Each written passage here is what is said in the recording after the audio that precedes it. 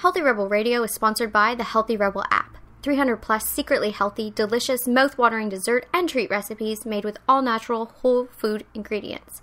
Now available for download on the App Store and Google Play. Find out more details at healthyrebel.com.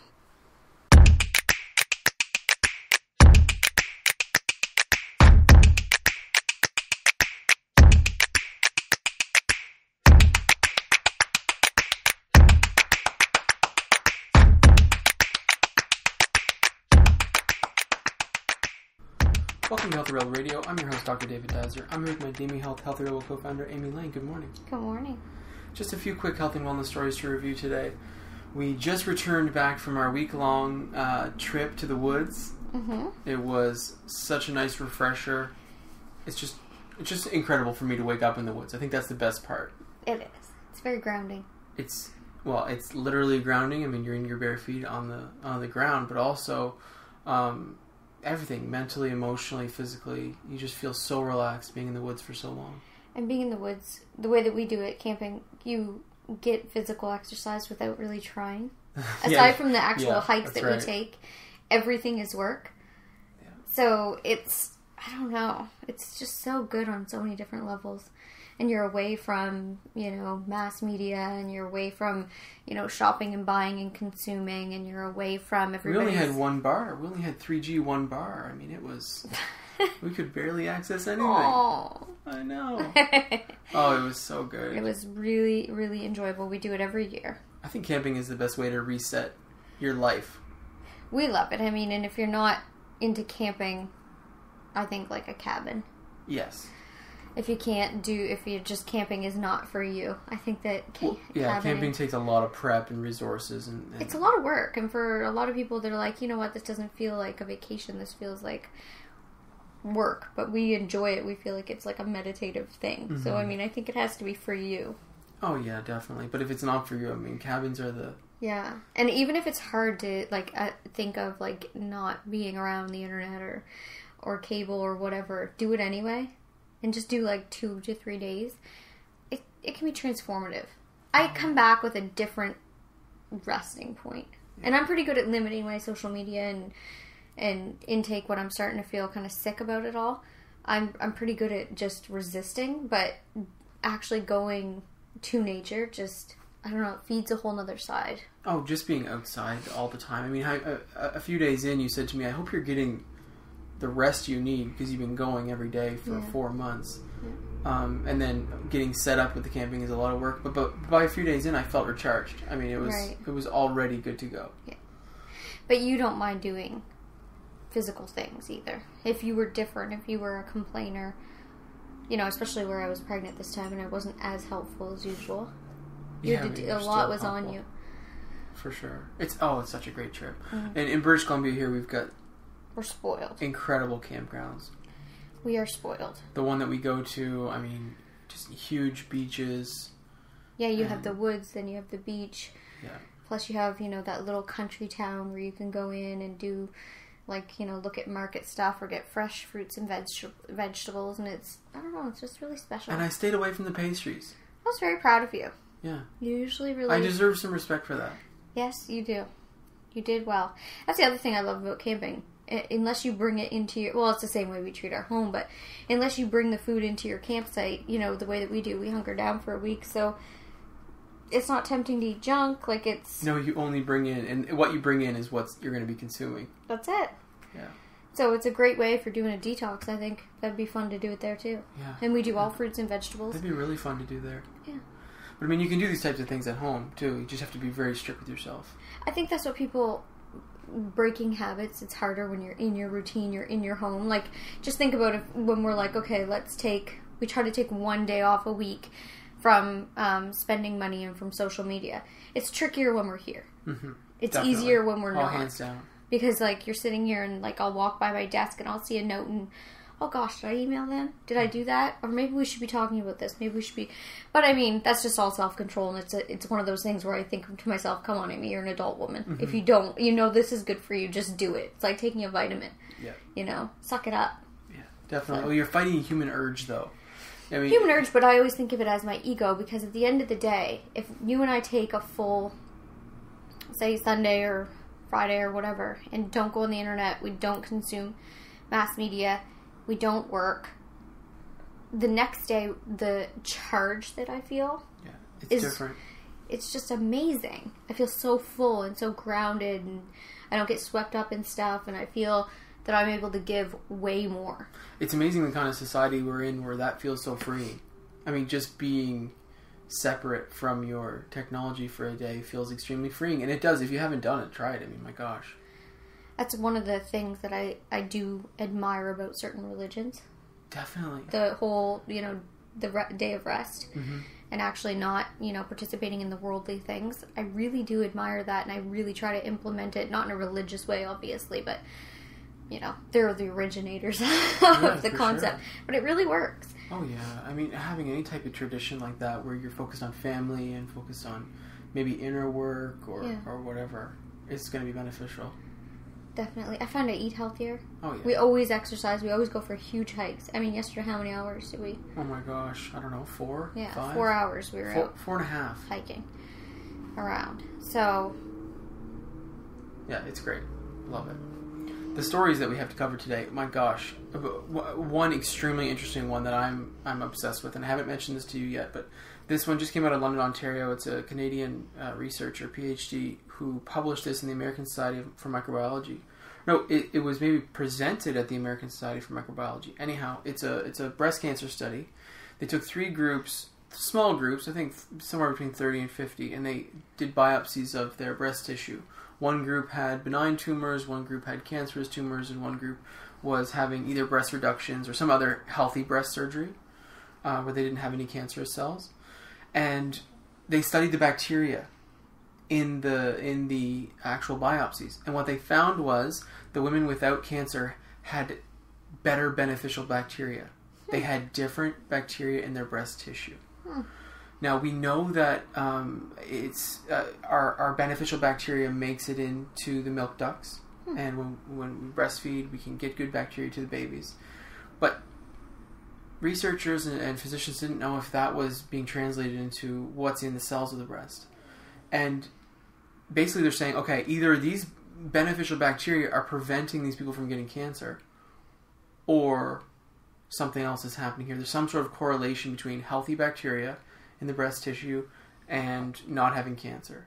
So they're going to go obviously much deeper into this and figure out if probiotics could be beneficial in breast cancer prevention. Wow. They also found different immune molecules were upregulated or downregulated depending on what type of bacteria were in the cells, which of course we know is how probiotics work in the digestive tract. They help regulate the immune system. They help the immune system function properly.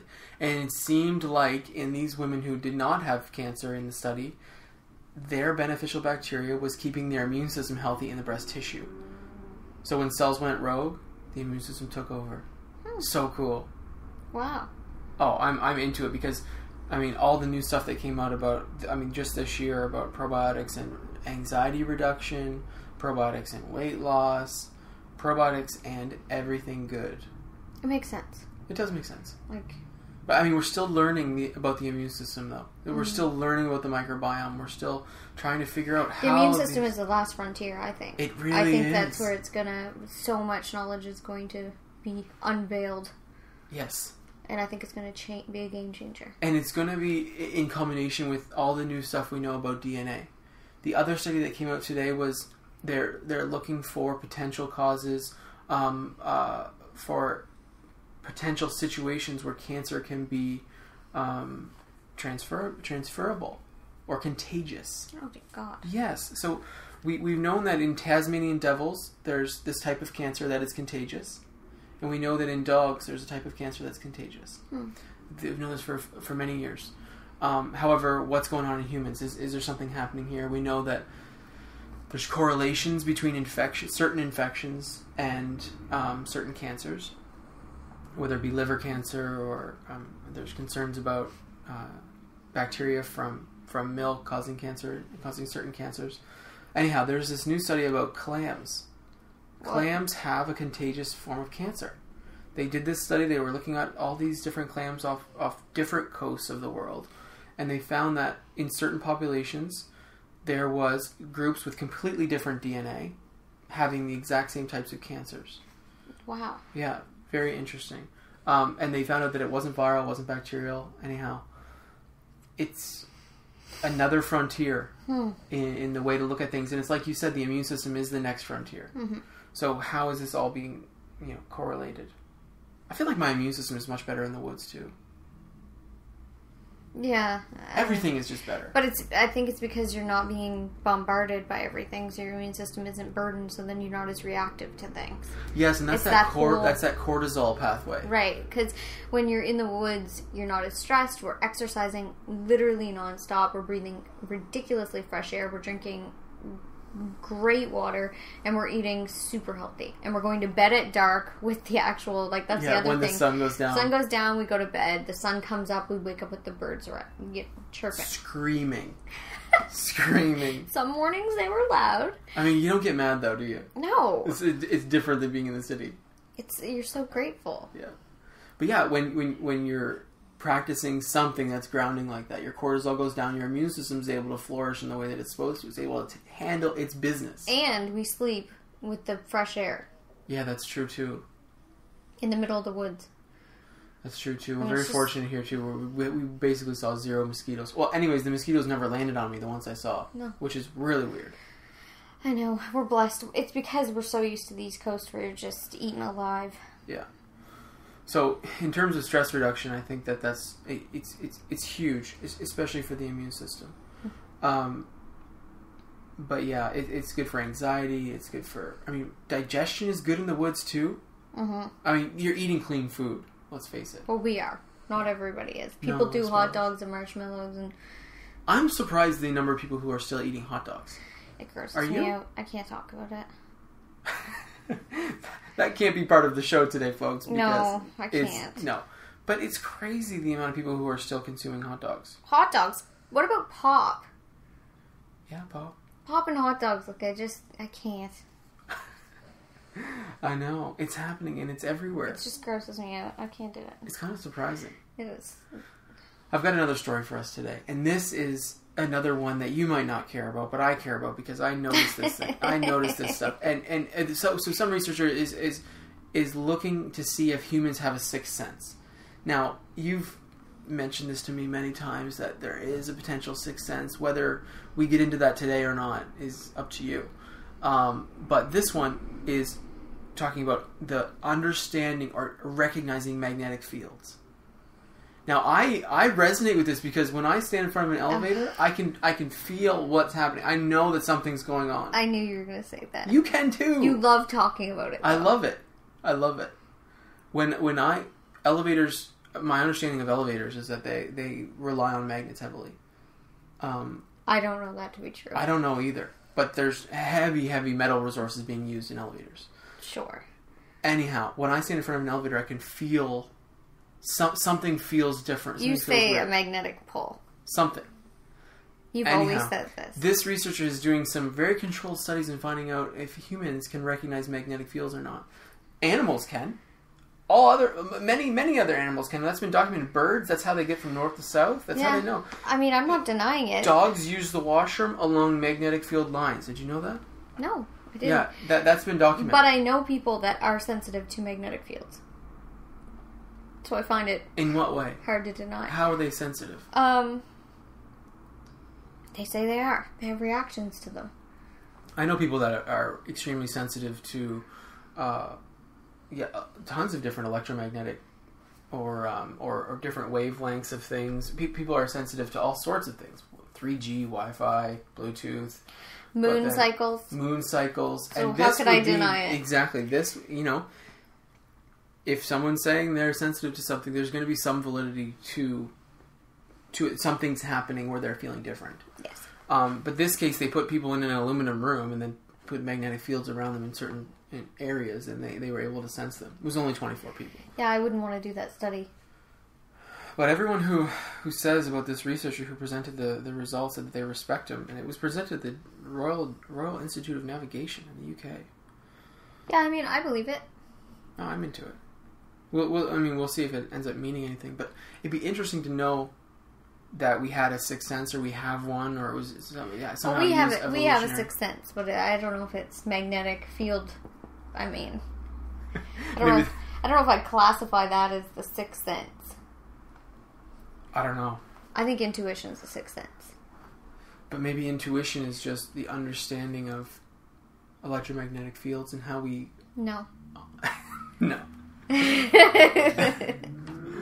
Okay, we have one more story here today, and this one's important, but I don't know where I stand yet. It's this idea that the London mayor has banned the use of ultra-thin model photos on buses in advertisements around the city. You know how in Europe there has been this push to regulate advertising for women who are ultra-thin, or what they've deemed to be ultra-thin. Mm-hmm. Some companies have been fined.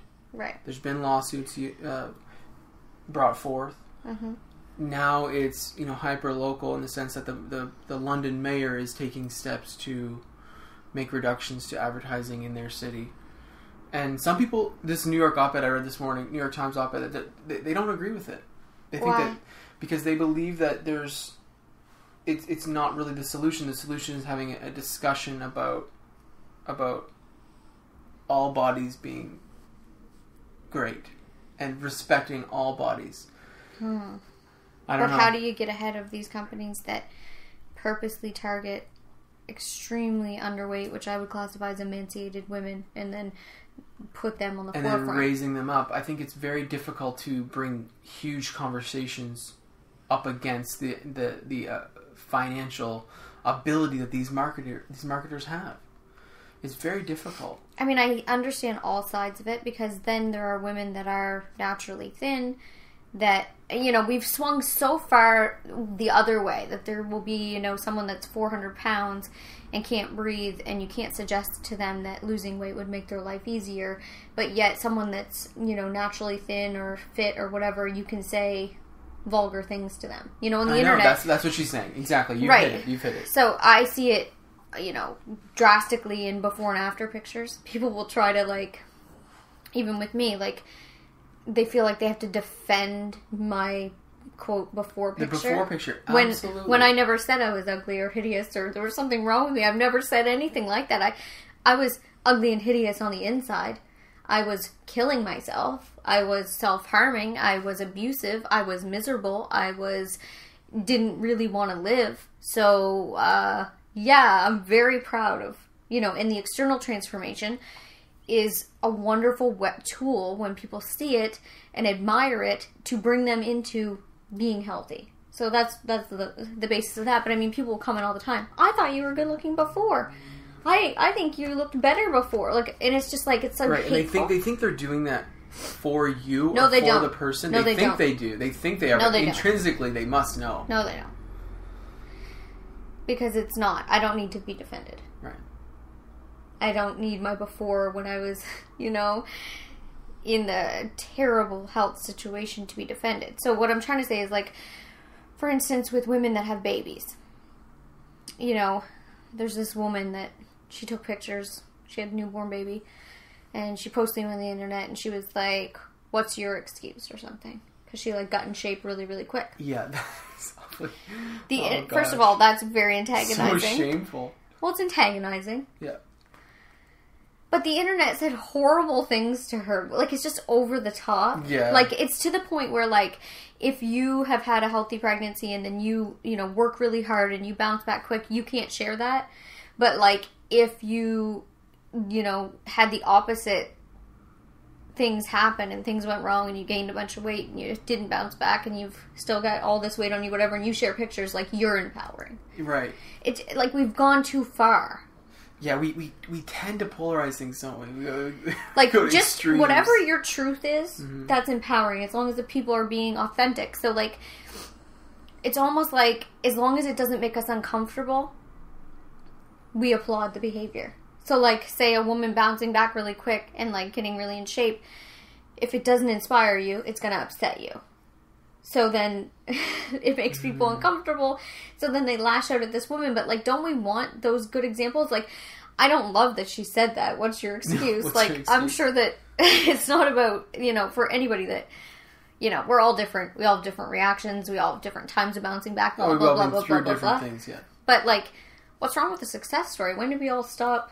Like, she sounds like she's antagonizing. Who cares? Well, she's doing it for the media, and it's working like crazy. I mean, we're talking about it. Right, like right. But, I mean, she did something awesome. I mean, why not clap to that? Yeah. You know? And it's her truth. That's her truth. You know, like, I get nervous at first with sharing my pregnancy photos because people would be like, oh, you're not very big. And it's like, okay, like... So should I be bigger? So, like, why are you judging me? Like, who says that? And if it was the other way, like, I just don't get it. I don't get where people are. It's like, everybody wants to be like, don't judge my body, but then they get on the internet and judge everybody else's. Yeah. Like, why don't we all just, like, allow everyone to share their truth? Right. And then respect that truth. And if you find something motivating, indulge in it. If you don't, just turn away. But why do we, like, either have to throw rocks or, like... It's just weird. We're in a weird, weird place. And like I said, we're way more comfortable now with, like, horror stories or negative stuff than we are, like, success. So, this whole... It's all a way to hate women, to me. I know. Like... How do we make this not a way to hate women? Because, I mean, the London mayor thinks that he's doing something really, really respectful and positive for women. I think at this point... And he, like, his intentions seem to be good. He has 2 daughters or whatever. Yeah, and I'm sure, and I know, and it's messy, and we don't know where to, no one knows where to, like, for me right now, like, I don't think ultra-thin models are the issue. I think with the whole Kardashian movement, I think Photoshop is what needs to end. Like, I saw a picture the other day of, like, the picture, like, Khloe Kardashian shared on her Instagram, and then a picture someone took of her, like, 5 minutes later outside her building. And it's like, and someone put them together and was like, girls, stop hating yourselves. Khloe Kardashian doesn't look like Khloe Kardashian. Like, she completely changed the shape of her body. She whittled her nose down. She hired her cheekbones. She took out all shadows of her face. She looks like a porcelain doll in the photos. And I mean, you see this with Kim Kardashian. Like, you see photos of her, you know, pregnant in a bathing suit on the beach, and she doesn't have a mole or like a freckle. Like, it's her skin's from toenail to the top of her head is all one singular color, and, like, then she comes out and says, oh, I was, you know, gained 65 pounds with my pregnancy, and it's like, and there were no ramifications. Like, they don't even have the shape that you're seeing. Like, they're amplifying certain things, or smoothing out certain things, or taking their waist in. Like, that's where I think it's dangerous for children. Because it's unattainable. Well, and it's dangerous for everyone who's on social media or on the internet is just seeing all the types of things that are the best version of this person, which tends to not be the real version. Right, and they can do whatever they want. It's when they're dishonest. When, like, these Kardashians say, we've never had liposuction, we don't use this. And, like, you see a photo they share, but then you see them 10 minutes later, and, like, in the photo, their waist is, like, 23 inches, and then in reality, it's, like, normal 35 inches. Like, something doesn't make sense. Mm-hmm. You know, and I think that's more dangerous right now for children. Like, I look at, like, our cousin, and she's sharing pictures of, like, Nicki Minaj and Beyonce. And, like, these are photos where these women, you know, are, like, taken in tiny at the waist and their hips let out and, like, just not a lump, not a bump, just, like, perfect whatever. And I'm thinking, like, she can never, it doesn't matter. She can't have that. No. You know, then the thigh gap, then the like, it doesn't matter if she had money, like, it doesn't matter. All the plastic surgery, like, she'll never have that shape because it's not a real body. Right. They don't look like that when you see them moving and walking. And so it makes me sad, like, on that angle. I think that's more detrimental right now than the dieting. I think, like, in the 90s, we should have went in on, you know, when every model was 80 pounds. And maybe I'm just so far removed that I don't even know what's going on with the models, but... You know, maybe that could be true too, but I think you're really onto it. I mean, when people, this is the bigger conversation. People are seeing basically fake bodies. They are fake. They're not real. They don't look like that themselves. Yeah. So, you know, and they would defend it by saying it's our art, it's our whatever. Well, it's not. I don't know how you sleep at night when you know that little girls are looking at that and trying to be that, and you know that they can't because there's no such thing. You know, that's what makes me sad. There's no such thing. Like, you know, it's like the whole bullying and that whole conversation of, like, when grown women are like, she's a bully, like, whatever. Like, I think grown women have to start owning grown women stuff. And, like, we have to take charge of this stuff, but we have to acknowledge who it really affects. Like, it's on me if I let this bull crap affect me. Yeah. You know, it's hard to get to a place where, like, I mean, I was the worst. I was the one who was, like, I knew in my head, I watched these girls diet and, like, kill themselves to, like, get the abs for the cover, but then I thought I wanted to live a normal, healthy life and still look like, I get it. You can get sucked in at any time, but, like, I feel like grown women have to take their power back, and then we have to protect the people under us, the actual youth that don't have the tools and the skills. You know, like, that's where we have to come from. Right. I think the getting to that, I think, is teaching self-love and teaching that, you know, you're perfect and everyone is perfect. Everyone's meant to be healthy and happy. And I'm just tired of white 50-year-old men making the decisions of how this is all going to be handled. Right. I'm tired of them talking about what if I use birth control or not, you know, if my tampons are taxed, if, you know, I get to see skinny models on buses. I'm tired of it. Why are all these white men making these decisions? Like, all women in powerful positions are the ones that need to come together. We need to have a global conversation, and we need to be women talking about women's issues. Mm-hmm. Like, I'm tired of it. Yeah. Like, why is this man making these decisions? Like, I'm sure his intentions are good, whatever. But, like, then you can swing it the other way. So skinny women are contraband now? Right. You know? Yeah, and that was the interesting thing about the piece. I mean, you hit it right on the head. But I think it brings it back to teaching people to focus on health and focus on. And if we stop paying money, right? Yeah, you have to support the things and stop paying. Like, if you don't like the Kardashians, stop clicking on the stuff. Yeah. Hide every article you see by them. Don't buy stuff that they're hawking. Don't buy all the stuff affiliated with them. If you don't like seeing overly photoshopped girls, blah blah blah, stop following them.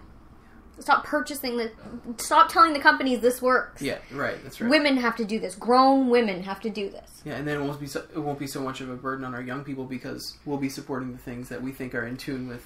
That's because all they are is just slaves to us, and we're slaves to them. So if we just... That's right. They're doing it because it works, right? Like, that's the whole thing. Yeah. Well, how the hell did she get a 21-inch waist and... You know, whatever, like, oh, she uses this, all right then, here's all my monies. Like, no, like, we have to be smarter, you know, and we have to take our power back. Yeah. With our attention and our money. This all started when I think it was a couple years ago, maybe it was last year, when they said, it was like a picture of on a billboard or on a bus or something, it was a woman in a bikini, and it said, "Are you Beachbody ready?" Or something like this, and that's when this discussion all came on. Antagonizing. Yeah. Yeah, but then it swings the other way, where you can't say bikini body, and everyone's like, "I have a bikini body." Well, no shit. No one said you didn't, but, like, we have to use certain terms to speak certain things. Mm-hmm. You know what I mean? Like, it isn't like you can't talk about being a healthy weight or reaching your goals.